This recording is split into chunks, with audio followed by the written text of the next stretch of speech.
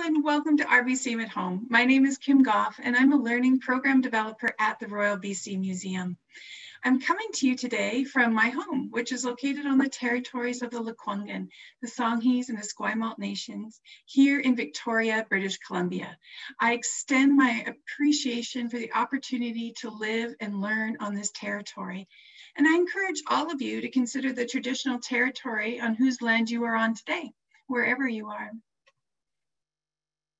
Today, I'm very excited. We have an opportunity today to talk with two professional opera singers.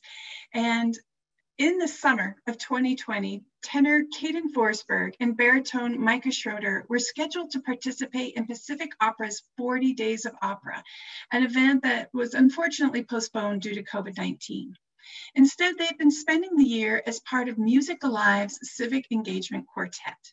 During this time, they're being mentored by artists accomplished in a variety of performing arts disciplines through the process of creation, storytelling with voice, and authentic personal connection to song. Welcome, Kaden and Micah. Hello, thanks for having us. Great. Hello. Well, rather than me telling everybody about you, let's have you tell everybody a little bit about yourself and where you're from and where you are now. Kaden, let's begin with you. Sure. So my name is Kaden Forsberg. I am an opera singer. I grew up in Edmonton, Alberta. I actually did spend quite a while in Victoria. I spent about 5.5 years there. I moved there to study with Benjamin Butterfield and did my master's at the University of Victoria in voice. I think that's probably where I really learned to sing.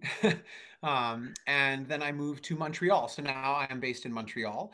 Although during COVID, I'm back at my parents' house in Edmonton, like a lot of people are. I think that's like a common story. So yeah, but I sing opera. I've been singing opera professionally for about 6 years.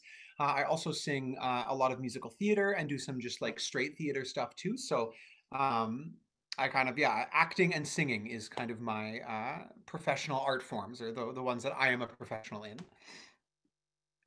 And both of those necessary for opera. You do have to be that special combination of an actor and a singer, don't you? And Micah, what about your background? Well, I grew up in Port Mooney, British Columbia. I did a lot of my studies in Vancouver as well at the University of British Columbia. I also studied in Toronto at the University of Toronto. Now I actually live in Berlin. I've been living here for about 1.5 years, singing here as well.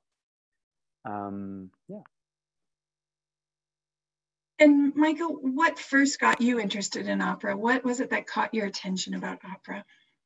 Well, I first got into singing when I was a teenager. I started in band and choir in the music program because I wanted something to do. I needed some extracurricular activities. And I really liked singing. And I don't know how good I really was when I was a teenager, but I was really excited about it. So I found a teacher to study with. And I sort of kept going and going. I didn't really know where it was going to take me, but I thought maybe I'll study music. I'll go to university. I thought I would apply for music education programs. And I thought I'd seen music taught at schools. I'd seen people teach singing. I thought, okay, I can do that maybe. And then when I did some auditions for university programs, I got a lot of encouragement from the panels and from who I had sung for to pursue performance. And at the time I thought like, ooh, I don't know if that's for me. Like, I really like this, but I don't really feel like someone who should be on stage. I hadn't really had a lot of experience at that point, but I remember I had this really vivid experience the first week that I started university, and I thought I was really way in over my head. And we were doing the opera Suor Angelica, which has no men in it really. There's just an offstage chorus that I was singing in, so I wasn't really involved. But I was sitting in the theater one day and doing my music theory homework, and there's this really famous aria at the end of the opera, Senza Mamma, when this nun discovers that the child she had out of wedlock has actually died. And so she sings this beautiful piece about how he lived without a mother, and it was a big tragedy. And the singer, though, she was singing the aria like face down on the stage, and I remember just hearing her voice and looking up and being totally blown away by her performance.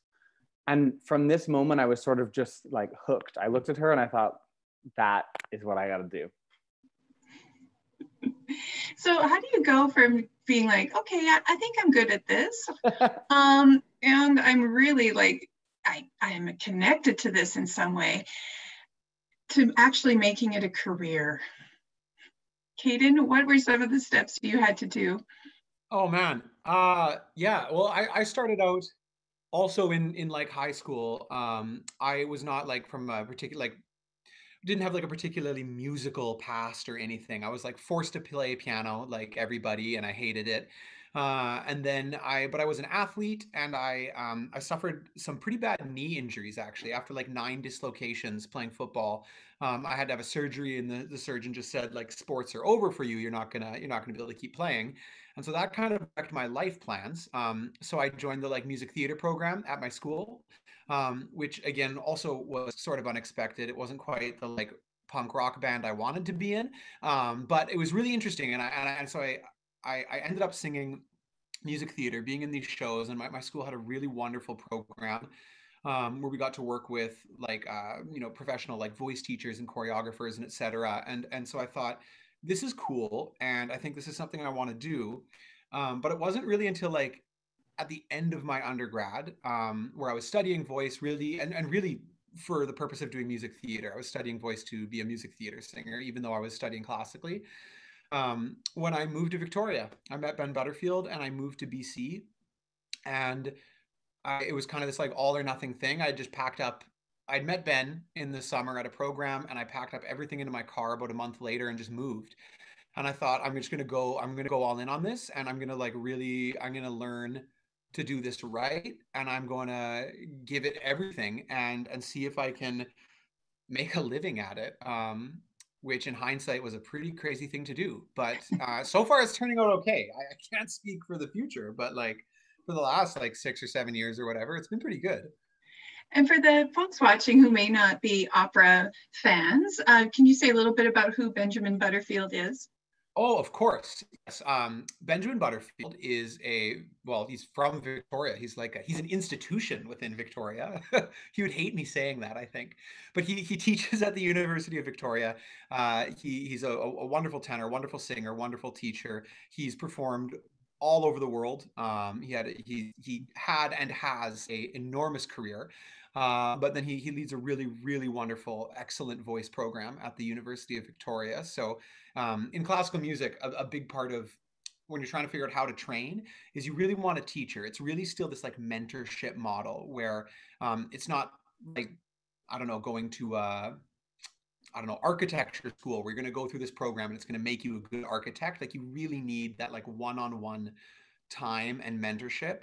So you go to places usually for the teacher. That's sort of the general advice. And so Ben is someone that I went to Victoria specifically to study with him, and I mean lots of students have made that same choice. And Micah, who was your mentor? Is there one particular teacher that stands out for you? I don't think I would say I have one. I think maybe three big teachers for me. Two of which I had at school. One, his name is Peter Bartza. He was at the University of British Columbia. He still teaches there in Vancouver. I studied with him for 6 years. I really learned I think he really built my voice from the ground up. I mean, I had some natural talent and some natural musicality, but I didn't really know what I was doing when I started university. And then another big teacher I worked with, Wendy Nielsen, another famous, renowned Canadian soprano who teaches at the University of Toronto. I was with her for about 2.5, 3 years. And now that I'm living in Berlin, I have a new teacher. Her name is Gundela Hintz. She's a great German mezzo-soprano. She's really well-versed in a lot of the German romantic repertoire. Only some of that I sing, but for me, it's been sort of those three cornerstones. So it sounds like you still have a coach in a way then, Micah. What is part of your like daily life then as maintaining your voice or building your voice, especially now that there aren't any operas necessarily or live performances taking place?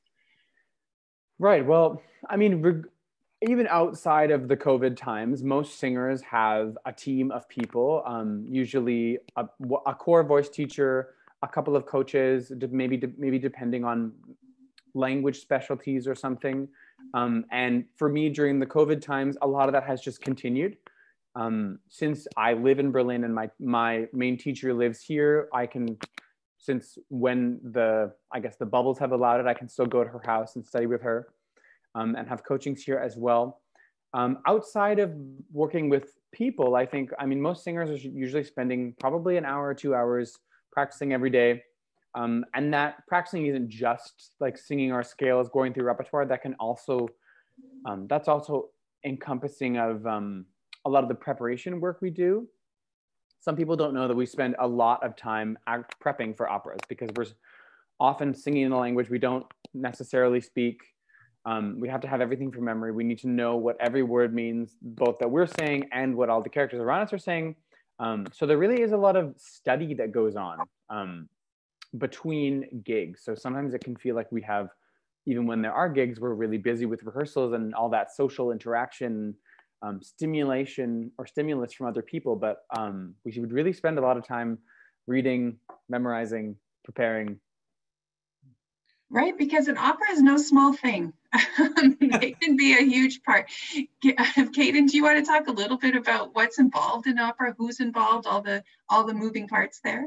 Sure. Yeah. I wanted to mention one thing too that when Micah was talking, he mentioned like this team of coaches that singers have, and like all this work we do prepping a score. And I just wanted to say for people who might not be familiar with it, lots of times like why we have multiple coaches is you might have a coach who's really your go-to person for like French repertoire, right? Because they're really specific about like the nuance of the language and the style. And then you might have someone really specific for like German repertoire. And then you might have someone who you just go to because they just like absolutely kick your butt and go, what does this word mean? What is that note? And you're like, I don't know, I think it's an E. And they're like, wrong, you don't know your score. So you kind of you have this team that helps you.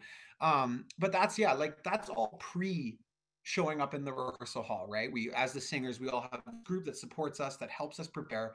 And then when we show up on the day, it's expected that we know our roles. We're supposed to have like total mastery of our roles so that we can show up and really work on the production. Because as a singer, even though you might feel like it's all about you, the opera is not in fact all about you. It's about a whole story, and your job is to fit into it, to be a part of it. And so, man, what goes into it? You show up at the rehearsal hall, there's a bunch of other singers, and that might be kind of your principal cast, all you like leading and supporting roles. Depending on the show, you might have a whole chorus, right? So there's a whole group of singers that will function as all sorts of things, from the nobility in a scene to peasants to a mixture of them, and depending on the size of the opera, there can be more or less of them. You're going to have set design, right? People who've designed and people who've built the set. You have costume designers who are designing costumes for the show, who are running up to you and measuring parts of you to make sure your hats and your shirts and all that kind of stuff fit. You have stage managers, and I know stage manager, if you don't know what that term means, stage manager is like a technical director. They're the person who is in charge of making sure all the things and people are where and when they're supposed to be, so that you have the right props, that you're not walking on without your sword, or you have your sword and it's the wrong scene, right? So they're supposed to make sure that doesn't happen, make sure all that lighting cues, everything, special effects. And then of course, I would say sort of at the top in this like hierarchical structure is then also the conductor and the director. And so the conductor, right, is really in control of everything musically, and the director is in control of everything dramatically. And in opera, because the music and drama are linked, the conductor and director often also need to be really, really collaborative and listening to each other and feeding from each other. So that's sort of the environment as a singer you walk into day one of rehearsal, and then continue to work with for the period of, I don't know, 3 to 6 weeks, depending on the show. No small parts, right? There's there's so many parts to make the whole thing happen. You mentioned the conductor. Is there always a live orchestra for opera? I would say mostly yes. I know in music theater you might sing with like canned music a lot more, right? Like that's sometimes like touring, like even quite big touring shows might have mostly pre-recorded with a couple live players, like a pianist and drum kit or something. But for opera, I think most of the time you're pretty safe to say there's a live orchestra. I think that would be very much the exception if there wasn't. It's part of the magic of it all, right? Is that you have everything's happening in front of you. It's all being created in the moment you're walking, from the orchestra to the singing to the stage to all of it. It's, yeah, very live. I think another really exciting part about opera that maybe some people know, some people don't know, is that part of the magic is that it's all live, all acoustic, unamplified, right? Like no singers are ever amplified with microphones. There are some operas that you might see, for example, like a bunch of operas by John Adams. He actually writes, he wants certain singers to be amplified for certain reasons. That usually only happens in modern operas, but aside from that, generally singers are not amplified at all. So it really brings in this element to play where singers are sort of, we really have to train our bodies sort of like athletes to create a sound that is not only beautiful and pleasing and under our control, but also really resonant and I guess loud enough that we can actually be heard all the way at the back of the hall. So there's a lot of training to create a chamber in our mouth and our throats and our bodies and in our chest with our resonators in order to make that sound. Can you give me some tips? So I often have to speak, well, when we could have people at the museum in big groups, you're talking in front of a big group. What are some of your tips to being heard, to being able to project? Okay, tips. I think good posture is one. When we lose space in at the top of our neck here, at the top of our spine, and we sort of crunch down here, we lose a lot of space in your resonance cavity in your throat. When you kind of keep the back of the neck and the top of the spine long, we actually gain a lot of space in the throat there. And so we end up using resonators both in the back of your throat and in the front of your face cavity. So the more openness you can create, the more resonance you're kind of getting in both directions. That's a lot of technical talk, but no, that's helpful, thinking about that. Posture matters. You're making me think you probably also need to do some warm-ups, like physical warm-ups too, I imagine, with your face or your mouth. Yeah, I mean, Kate and I probably both do like similar warm-ups. I mean, I have a strict warm-up regime that I do every day when I sing. It takes about 7 or 8 minutes. But a lot of the stuff that I do is actually called like semi-vocal occlusion. That's where the vocal cords only partially touch. But that I do lots of funny things with like a little straw, which make me look crazy. I actually have one right here. Do you want me to show you? Yes. Okay, so I'll take like a bottle with a straw in water and you like blow bubbles into it and make sound. It's like, and that there's something about the pressure created in your mouth from the water and the tube makes like sort of an ideal air pressure cavity in your mouth so that the vocal cords can touch really gently, but also fully. It's like yoga. It's like yoga. Yeah, it's like yoga. It's like doing some like gentle stretch. It's like gentle, but also active. Yeah. Nice. Do you have any pre-warm-up routines that you do, Kaden? I actually also do, like, we'll sing with a straw. I've never done that into like a bottle of water before. I'm gonna try that. But yeah, normally I'll like take a straw and sing like scales on it. Or if I'm, let's say, I don't know, I'm on the road or something and I'm auditioning, or suddenly I have to go sing something and I don't have a straw with me. You can kind of accomplish the same thing by doing it on like a v, right? Just something that like makes the space that the air is coming from small and like slightly covered, so that you're not like overblowing anything. So I'll like, yeah, you'll often see me before auditions and stuff in a bathroom or something going like just like nice gentle stretching of the chords. And then being a tenor, I literally will always just sing a super high note before I have to sing, like just out of nowhere, just all of a sudden be like,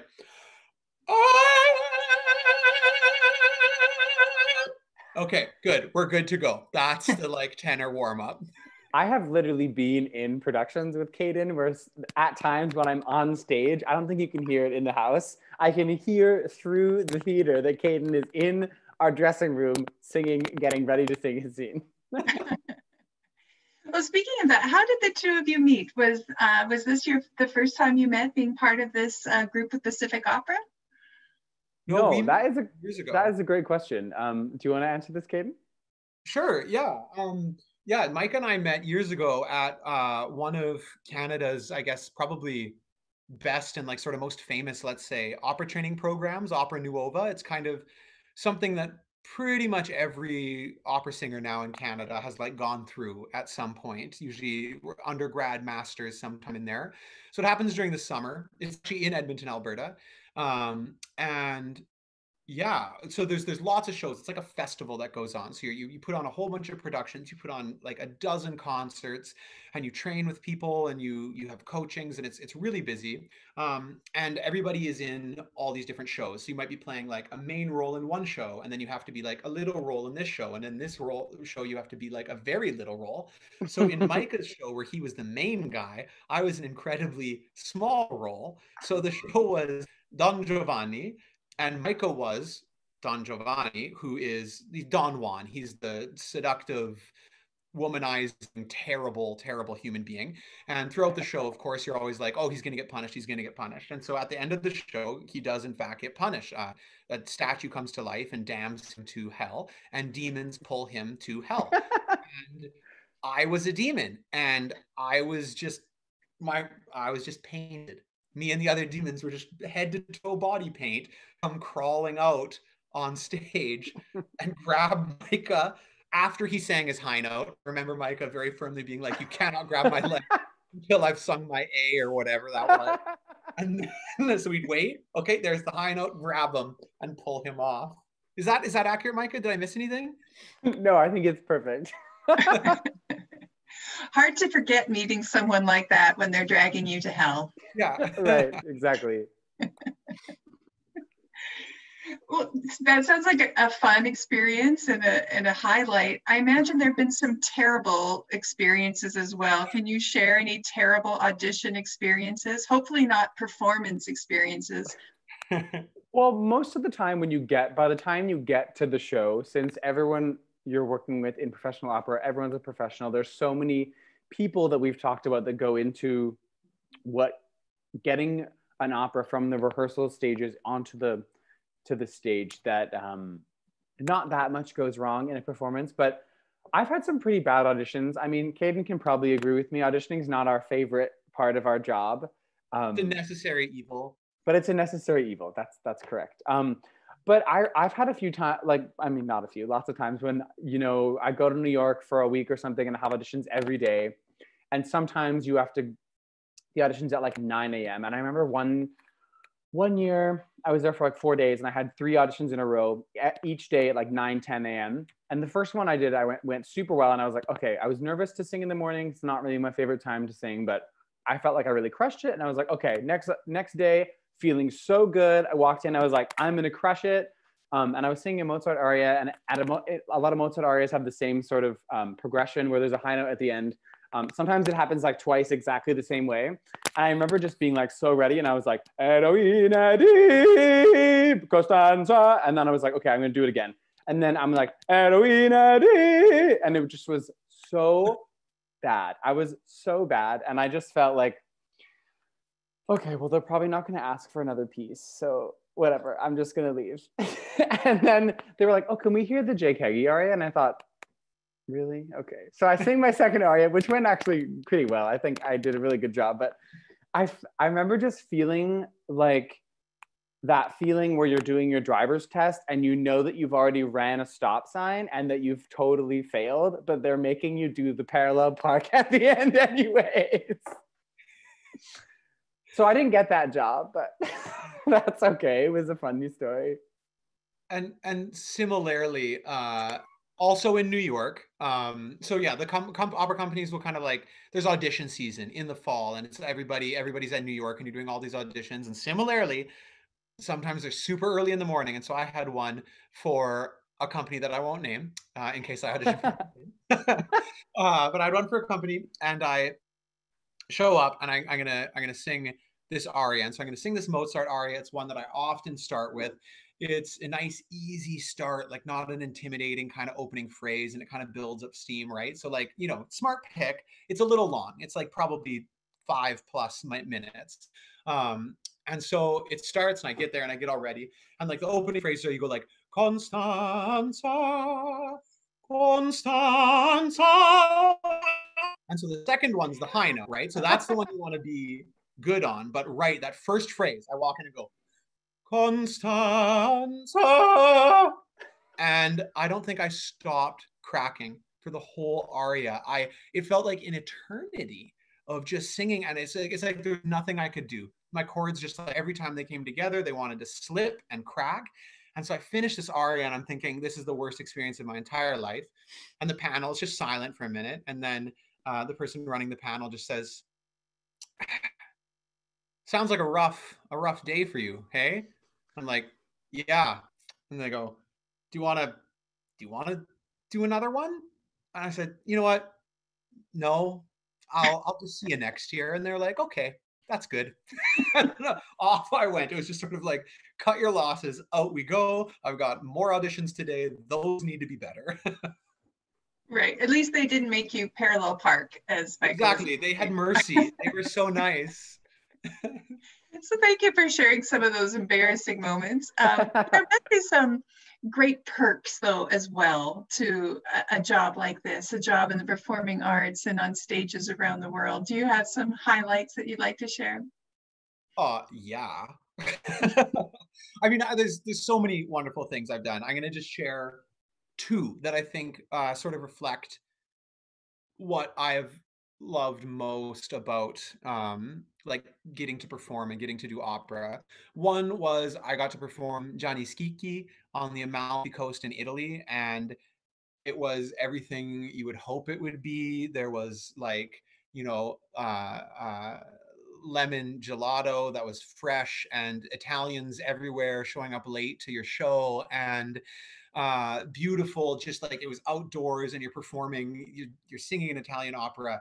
The whole thing is about being in like Firenze and Florence. And I mean, we weren't quite there, we were in Naples, but you know, it's just you have the history, like everything in that opera is literally around you, like the architecture and the climate and the heat.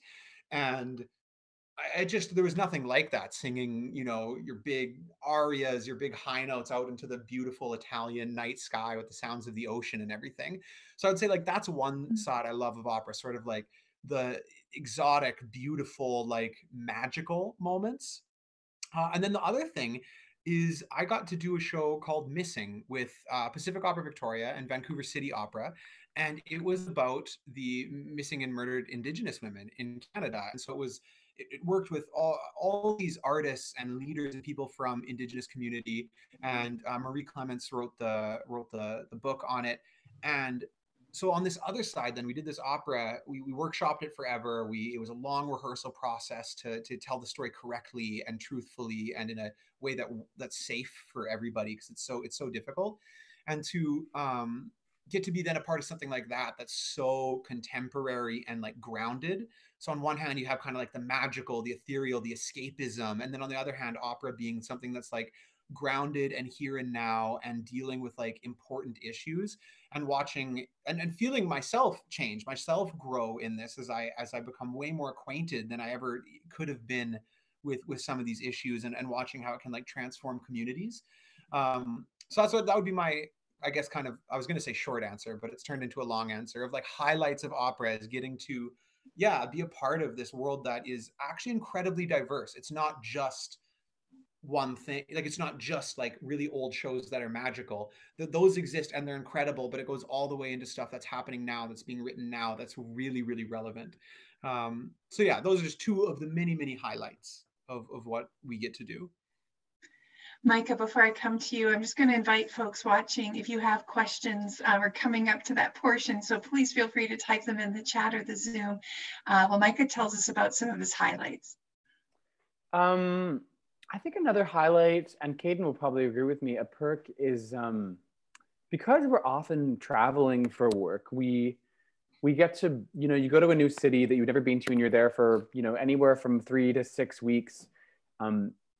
And you get to make your own little home there, and you meet you meet people and artists that you work with on the stage, and you get to experience this new place and and a new company, and then ideally, as you work and and the years go by, you may get rehired and visit places again and again, and you get to engage with this sense of community, with companies and singers, and also with places and with land that you can kind of create your own special home there, and that's something really, really magical. And it also and when you're traveling, it's really, you start to have a real sense of gratitude for where you come from and where you are, and so that's something I'm really, really grateful for. That's absolutely fantastic. And even the I guess the silver lining of last year is a program like this one, where you're being able to connect with many different community mentors and artists of different types, maybe folks that wouldn't normally be part of your year. For example, I saw some of your mentors listed on the Pacific Opera site. I think I saw Butch Dick was listed there. I don't know, is that a unique experience, or is that something that has happened before? I think that it's new, I think, now, because people who are in these ensemble, studio, and apprenticeship programs at opera companies around the world, now the opera companies have the opportunity to engage mentoring artists and teaching artists from around the world. And because people are working from their homes, their options and their opportunities are much more vast than they have been in the past. So, and also because of that, at Pacific Opera, we've been able to have mentors and mentorship even kind of outside the scope of opera, which I think has been a really cool opportunity for us to get a sense of where else can we draw our creativity, and like where else can we, like, how deep can we root our identities as artists, and where else can that come from outside of our world, often that's so sort of score driven and score bound to like bring to life what's on the page. Yeah, thank you. Thanks so much. We do have a couple of comments here. Rebecca, who's watching on Facebook, said, thank you for demonstrating that exercise with the straw. I thought that was pretty neat. So maybe Rebecca's got some singing chops herself and might try doing that. And Sean on Facebook is saying he's just having great fun. I think he's responding to the lovely energy both of you are bringing to our presentation today. Josie, who's here on Zoom, asks, Kaden, do you think you wouldn't have pursued opera if you hadn't hurt your knee? Yeah, to be honest, I was right before my knee got hurt, my career aspirations, I just really wanted to play football in university. So that's what I was working toward. I had like coaches and stuff that I was training with, and that was kind of how I was orienting my life. Yeah, I think taking like athletics out of the picture, like in a really definitive way, um, probably is really, yeah, what pushed me to be like, okay, I've got a ton of free time. Like I'm not going to practice or work out or whatever every single day after school. So I need to do something. And yeah, I guess that happened to be singing. But that's the silver lining of debilitating knee injury, I guess. Yeah, got to find those silver linings, right? Yeah. There's a question here as well. Do you find that certain roles are only given to specific types of voices, such as a baritone or tenor? So, Kaden, have you ever sung a role, even though you're a tenor, that was maybe for somebody else or a different type of voice? No, not an opera. It's a little more flexible in something like music theater, right? Where most of the roles have more similar ranges. So it's more about like vocal color. Do you want something darker, a little lighter? And that's where there's a lot more play between roles. But like I couldn't sing the roles Micah sings. Like there's just no way.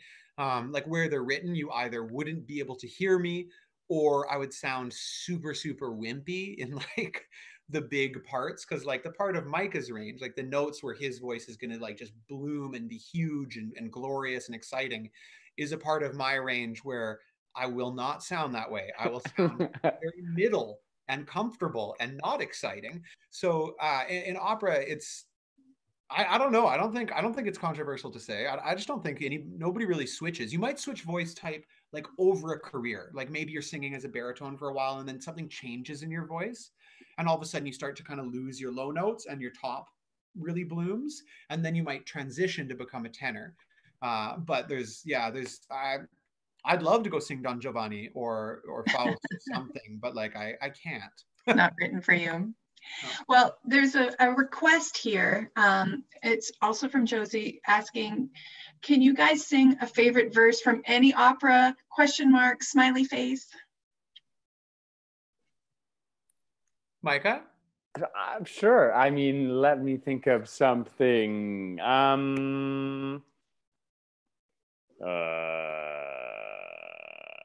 I could sing like a line from like Avant de quitter ces lieux from Faust. Do it. Okay, let me give myself a note though, okay? Avant de quitter ces lieux, sonata de mes aïeux, à toi, Seigneur et roi des cieux, notre je confie. I think that's okay, right? Yes. Very nice. Oh. Goosebumpies. I got goosebumps. So beautiful. Okay, now Kaden has to do something too, though. Okay, I'm gonna sing one of my favorite things to sing. It's the very end of an aria called Au Blond de Cérès from so we're both singing French. Aww. Oh, cute. So this is my favorite just because it has my favorite high C. So I'm giving myself some notes. Here we go. Cadareti fai, cadareti fai, cadareti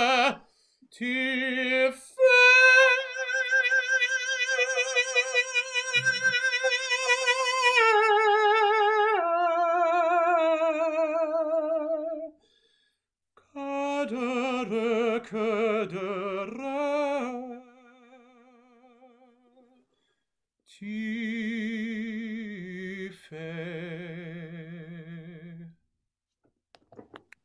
Thank you. Thank you so much, both of you. Often my audition starter is that aria because it ends exciting like that, but the beginning is very easy. Oh, good. Smart choice. Smart choice. If everyone wants to hear more of Kaden and Micah singing, we posted some links in the chat on Zoom and on Facebook that'll take you to Pacific Opera's Music Alive. And there's a video there. One video featuring Micah reflecting on his grandmother's immigration stories. What's the name of that video, Micah? It's called Denkmal. And another video with Kaden taking us through that transformation of becoming an artist. So please check those out. You'll hear much better sound quality than you can get here on the Zoom when you're listening to that. I want to thank you both so very much for joining us today. And for those of you who joined us, if you joined late or you missed something and you want to go back, this has been recorded and you will find it on the Royal BC Museum's YouTube channel. So please have a look there. The museum has reopened and we are ready to welcome people back. You can find out more on our website about time, tickets, and exhibits. And we will be continuing this program and are related at Kids Home and at Outside for the foreseeable future. So please check the website again for more information. Next week, March the 16th, I'm going to be speaking with Brian Starsmansky about the iNaturalist program in BC Parks, which is currently featured in the Pocket Gallery at the Royal BC Museum. Do either of you have anything you want to plug or have people check out? No, yeah, check out our videos. They're really cool. We made them this fall. It was a big learning experience for both of us. Like, opera is often not a digital art form, so yeah, that's a really cool experience to be trying to do opera in the digital world. Yeah, and not only my video and Kaden's video, there are also 2 other Civic Engagement Quartet members. Mm-hmm. You can also check their videos out as well. They just went up. They're also really amazing. Excellent. Well, thank you. Thank you all. Thanks everyone who joined us today. Bye-bye. Take care of each other.